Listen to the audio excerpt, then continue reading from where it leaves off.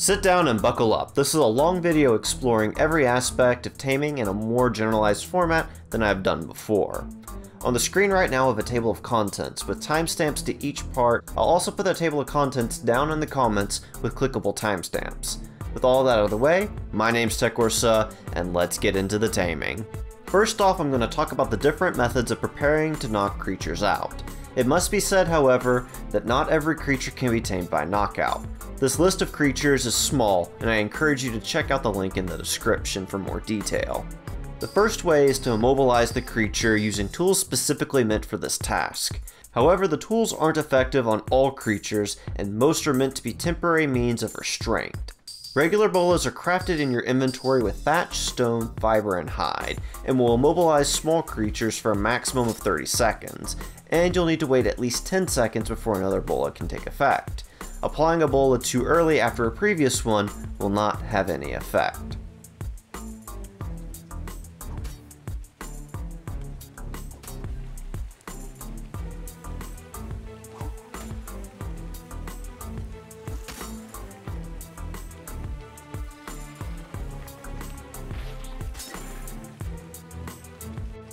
Chain bolas are crafted in a smithy with metal ingots, cementing paste, and obsidian, and it can only be fired from a ballista, and it will immobilize larger creatures for 15 seconds, and you have to wait this duration to reapply it. As with the smaller bola, applying too early will not have any effect.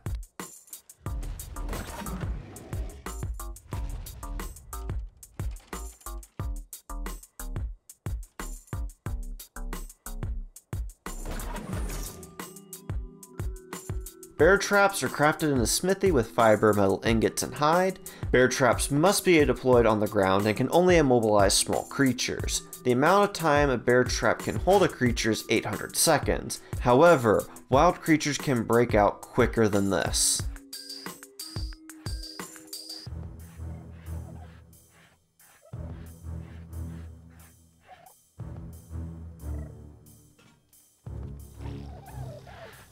Large bear traps are crafted in a smithy using fiber, metal ingots, and hide. They must be deployed on the ground and can only immobilize large creatures. The amount of time a large bear trap can hold a creature is 800 seconds. However, wild creatures can break out quicker than this.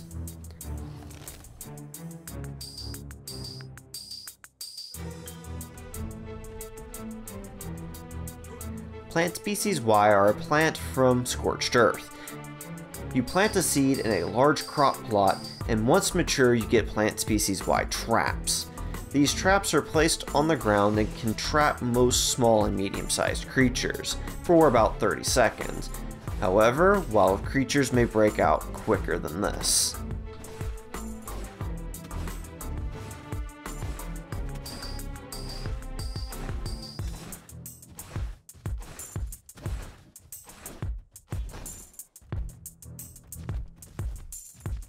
The second method is to build a trap. The most basic design for a trap is a box large enough to contain the creature out of material the creature can't break, with a ramp up one side and a door out the other. Windows at ground level are optional, but they do help you hit the creature trapped inside the box. For smaller creatures, a wood box that is 2x2 or 3x3 and 2 walls high should be good enough.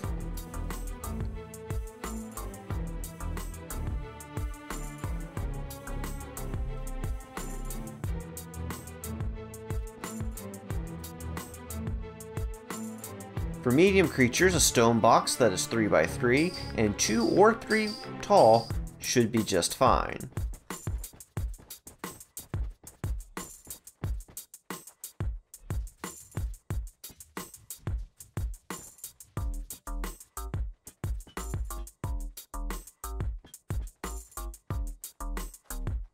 For large creatures, you'll need a metal box that is at least 5x5, but larger is better, with 4 or 5 walls tall.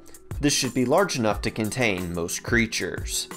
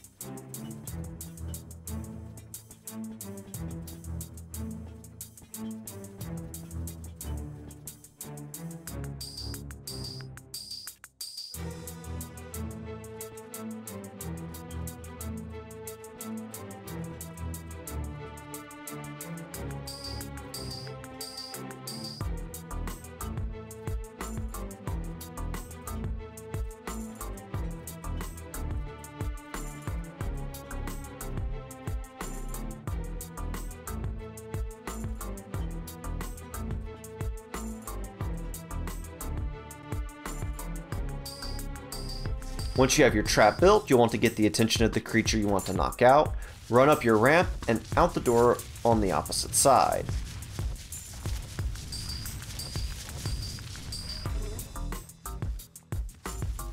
A trick that might be useful is that raptors can fit through a normal door frame if you have two stacked on top of each other, with no door in them.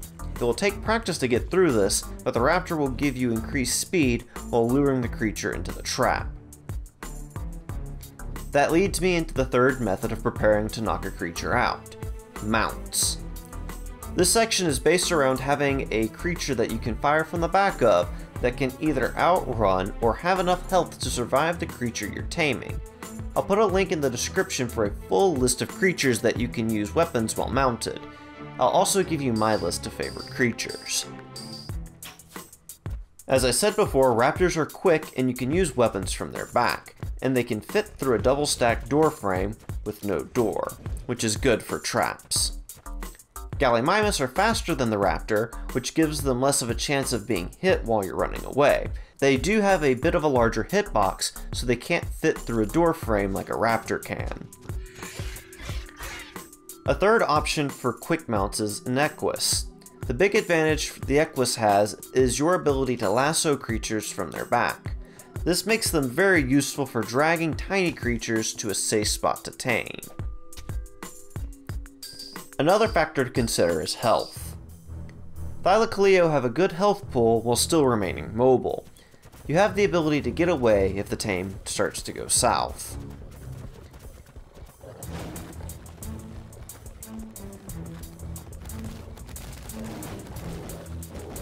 Another tanky mount that is fairly good at surviving is the Daedon. The Daedon's secondary attack is a healing aura, which is able to help your mount recover health while still taking hits. There are also several other mounts that you can use for their utility. Another would be the Mantis, for their ability to use tools such as clubs. When you stack melee damage to a high amount with a high quality club, you can knock out almost any creature with ease.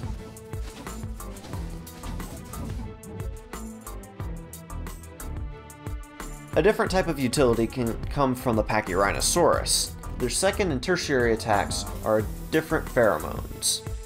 One forces the creature to ignore you, the other to attack you. Pachyrhinos are slower compared to other creatures on this list, but the rage pheromone is good for getting the attention of normally skittish creatures. They can also carry a second person on their saddle, which can help make up for their lack of speed. Past those, another creature you could consider is a griffin. While griffins are Ragnarok only, they're able to fly, carry a passenger, and are fairly quick, especially in a dive. Finally, a mount for water taming is the Ichthyosaurus. When their speed is upgraded, they're faster than any other water creature, they're easy to tame, and you're able to use weapons from their back. And that's the different ways you can prepare for knocking out a creature. Immobilization is great for taming a creature on the fly, but is only really effective against smaller creatures. Traps are good for any non-tiny creature, but they require a bit of preparation, but are the most safe option. Tanking the hits with a good mount is probably the most flexible but risky option, and you could combine it with either immobilization or traps to great effect. The next stage of taming a creature is actually knocking it out. I'll talk about the different weapons and their effects while trying to knock a creature out. First off, I need to say to knock out a creature you need to max out its torpor meter. To do this, you need weapons that deal torpor damage. Torpor damage is influenced by weapon type and weapon damage percentage from increased item quality. That being said, the numbers I have here are approximate and should be taken as broad comparisons of weapons and ammo. The first weapon that you will come across that deals torpor damage is the club. The club deals 4 times the damage dealt in torpor damage, and that amount is influenced by both weapon damage percentage and your damage percent stat. This is a risky weapon to use on more dangerous creatures because it puts you in range of creatures' attacks, but it is very useful in early game. A 100% damage club with no points into the damage stat will deal 20 torpor damage. The slingshot comes shortly after the club. The slingshot deals 1/3 times damage dealt in torpor.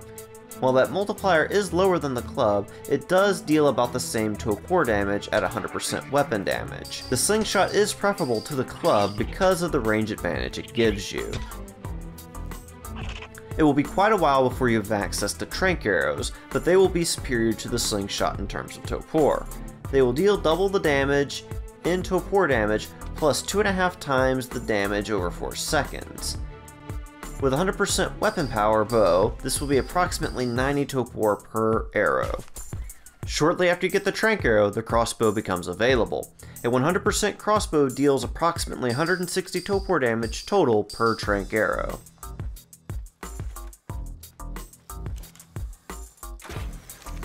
The next jump in tranking technology doesn't come until level 62 with tranquilizer darts.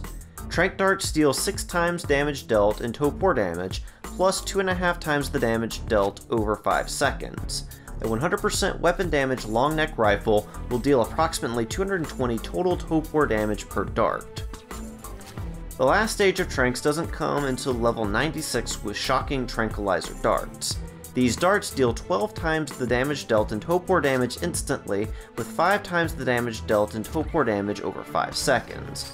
With the 100% weapon damage long neck rifle, this will be approximately 440 total torpor damage per dart. There are a couple of extra trank items that fall outside of this progression. The first is the boomerang. Introduced in Scorched Earth and obtained between the slingshot and trank arrows, the boomerang can either deal melee damage or thrown damage. As far as I can tell, it deals a static damage of 42 torpor damage on melee and 70 torpor damage upon being thrown. The trank spear is an underwater only weapon that is shot from a harpoon launcher. They deal 6 times damage dealt in torpor damage, plus 2.5 times the damage dealt in torpor damage over 5 seconds. A 100% harpoon launcher will deal approximately 300 total torpor damage.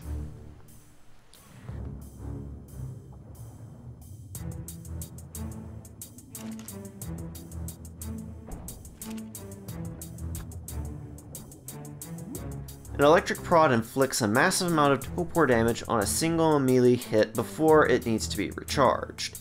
The only thing that will increase the amount of torpor damage dealt by the electric prod is an increased weapon quality.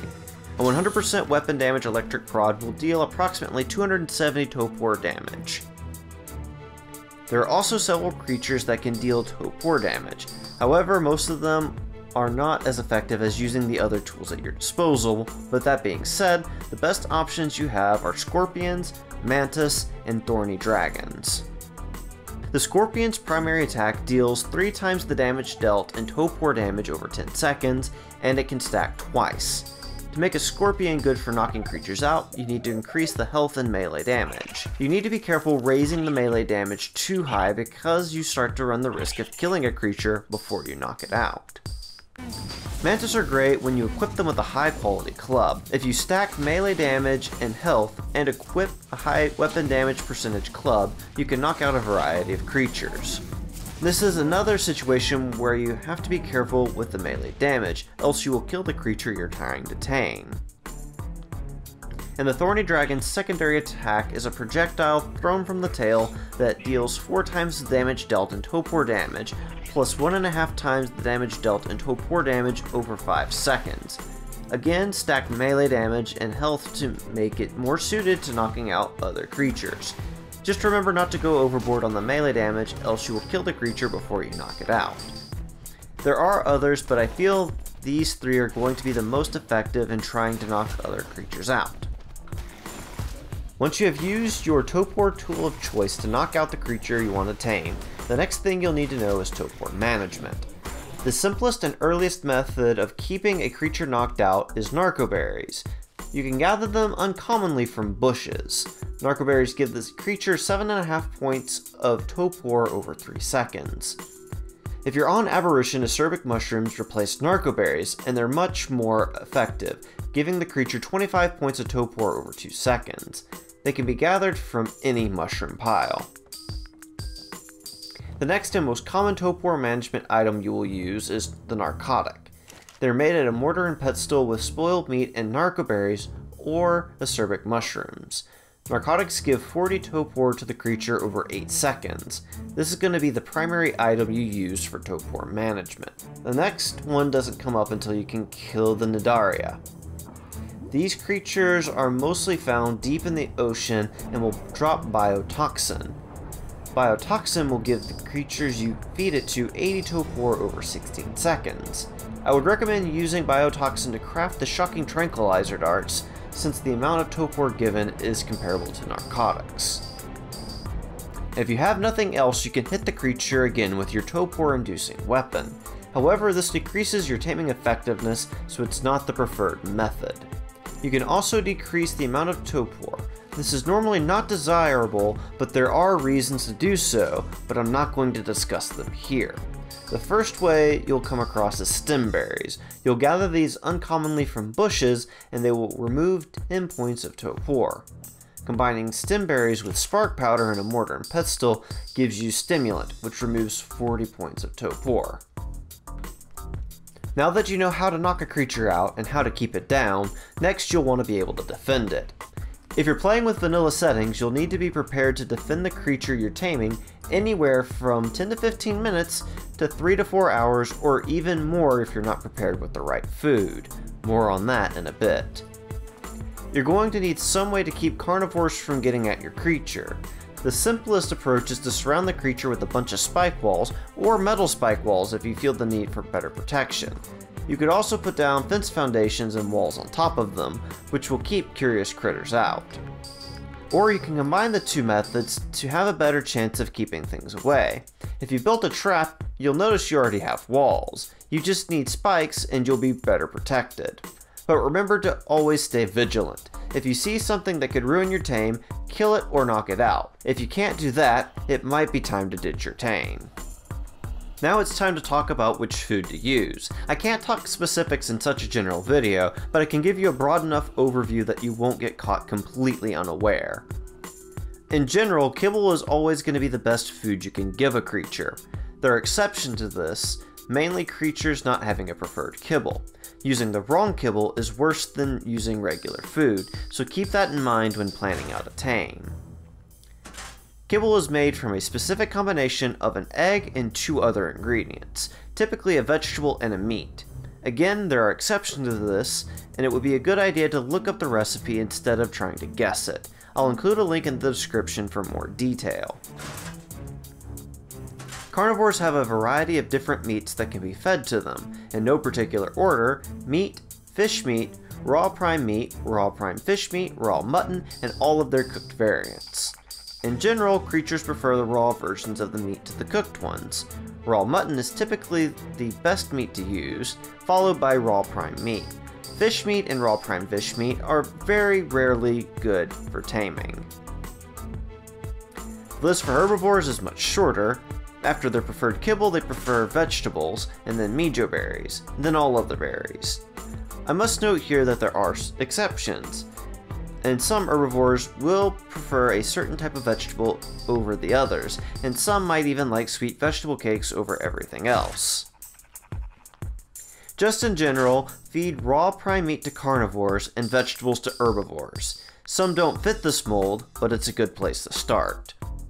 So now that you've got the creature knocked out, a way to keep it knocked out, protected, and fed, now all that's left is to wait. While you're waiting, there are a few things on the taming interface that should interest you. There's a yellow bar, a purple bar, and a seemingly random percentage. The yellow bar is your taming progress bar.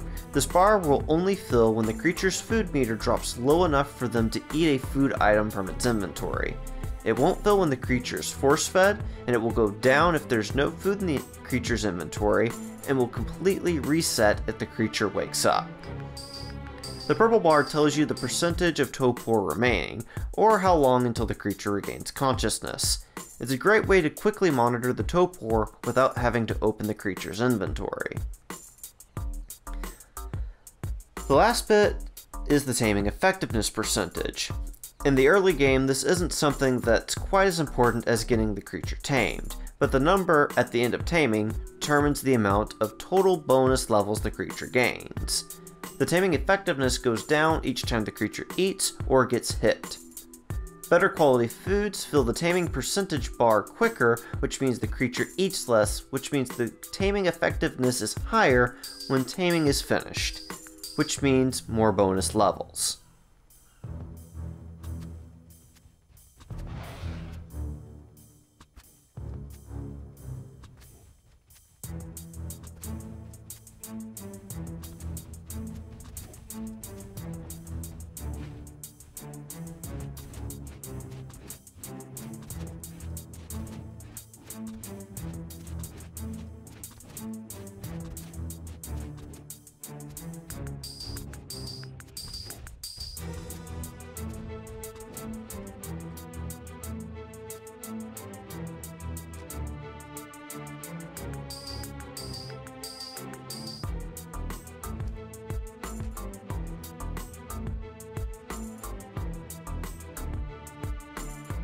Once you're done waiting, for however long you need to wait, you're done, you're finished, that's it. If this video was helpful, make sure you like and share it. Your support really helps out the channel. Thank you guys so very much for watching, and have yourselves a very good day.